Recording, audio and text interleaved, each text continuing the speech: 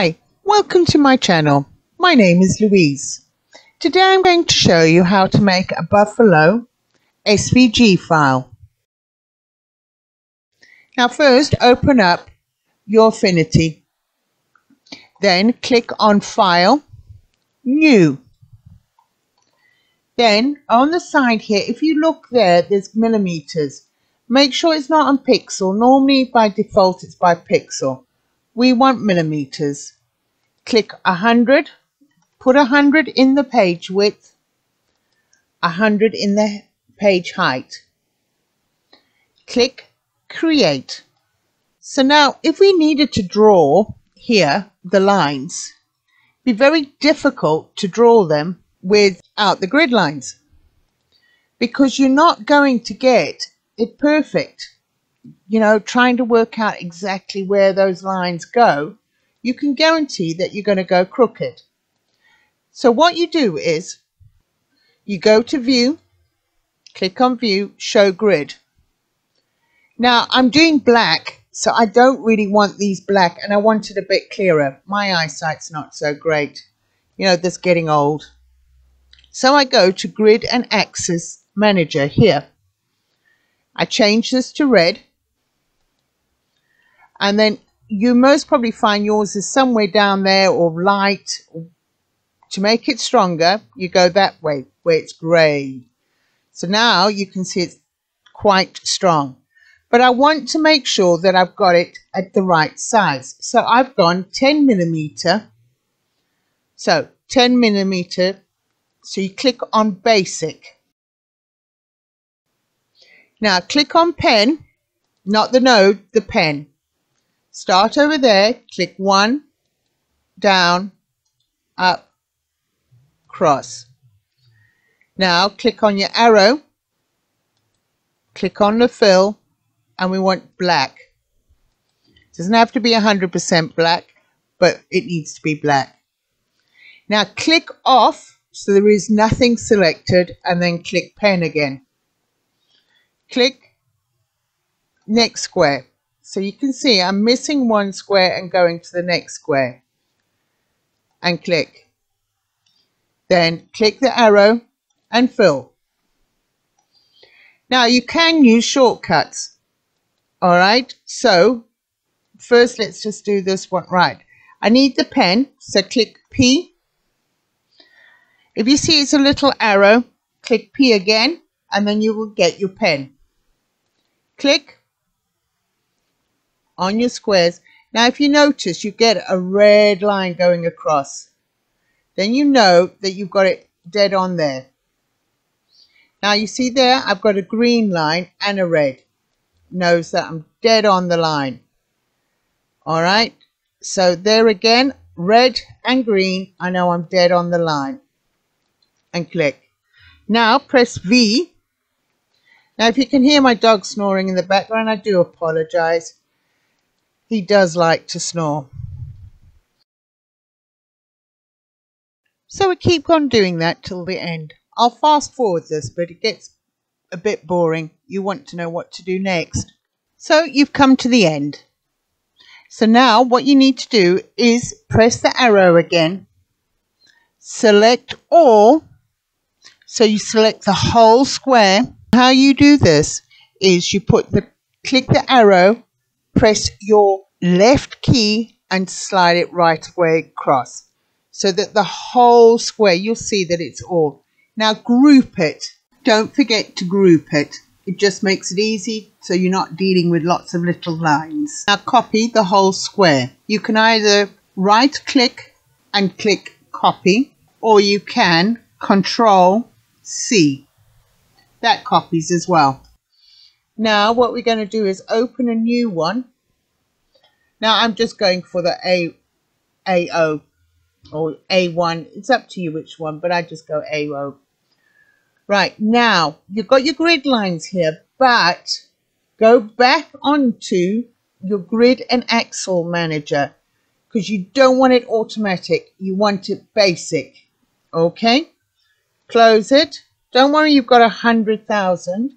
Right, press Control and zoom up with your mouse.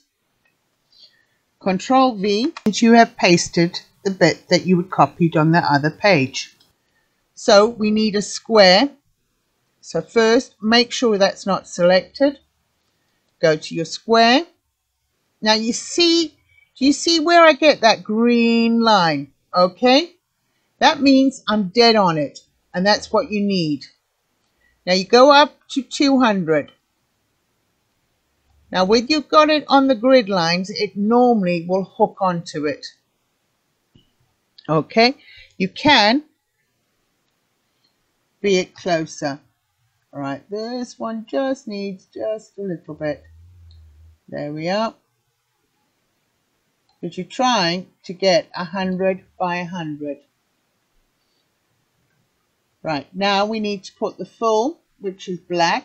Next, Control V, because we need another one of those. Grab it down, and you will slip it there. Can you see your green line? So now we've got 4 squares. Now, selected them all, group it, Control Copy, or if you don't want to use the keys, you can copy it that way. Right, Control Paste. So I always find Control V, which will paste it. Again, wait for your green line up. Then again, Control V. So you're now making it bigger. Come right across, and you get that green line, you know you're dead on. Control, move your mouse wheel, because now we've got to select it all. Control Copy, Control Paste. So we keep going down. So I'm just continuing controlling. There we are.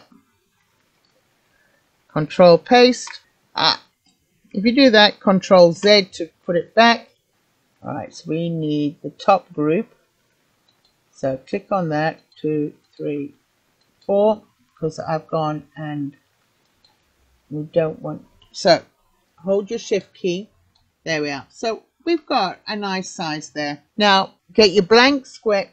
Before you do that, highlight them all and group them again. So it's a small group to deal with.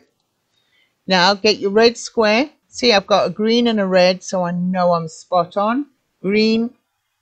There we are. It should be spot on again. And if you look underneath, sometimes you can see where the lines are. All right, so we've got that sorted. Now we need to move that to the back, but we don't want it black, we want it red. So we click red, put it on the arrow, and I want it red. Okay, take away you don't want the grids anymore, so that one I need to fill red. There we are. What you do is select them all, file, export them as a PNG. We don't want the whole document, we just want it without the background. Put the size that you want, so we want it 3000, and export. Now I've done this video 100, so we'll just put this one as take 2 because I'm still learning how to record screens. So it's exported it. Right, open Inkscape, click on the file, open, where you saved your other PNG file, open that one. Do not open an SVG file, open a PNG. Then click OK. Make your file bigger. Select your design.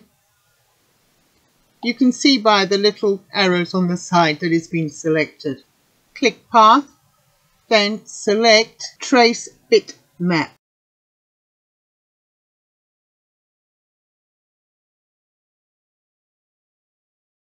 You want multi-scans. And you want colors. And you want it stacked. Must be stacked. Update. Click OK. Then put that aside.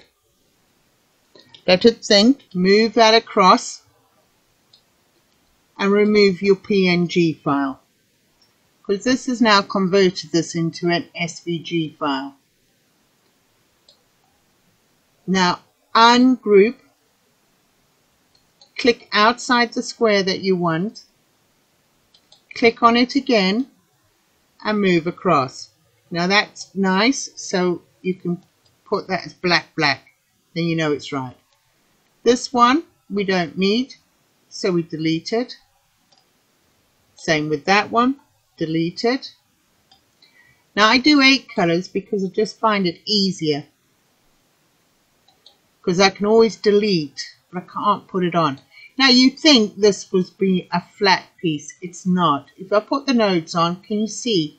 Now your knife will cut along all these nodes, which will just make a mess of your vinyl. So delete that one.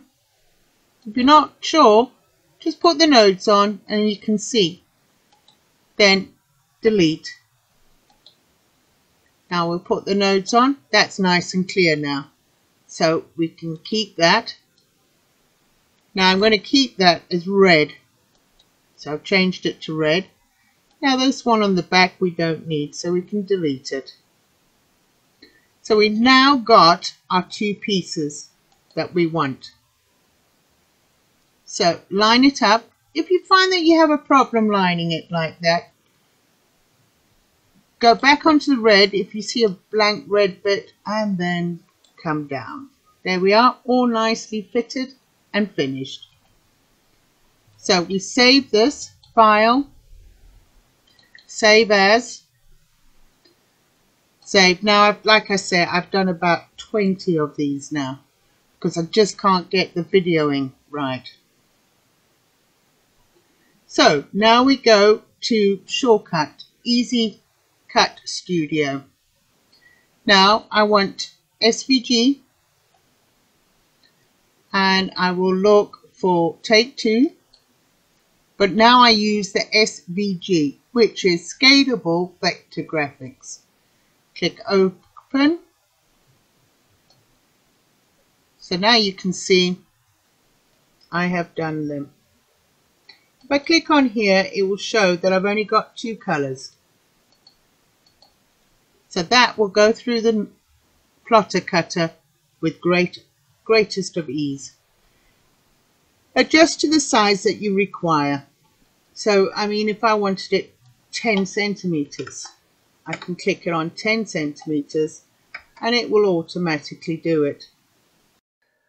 Well, at last, we've come to the end. If you like the video, please like and subscribe. It will really help me, encourage me to keep going, and also comment.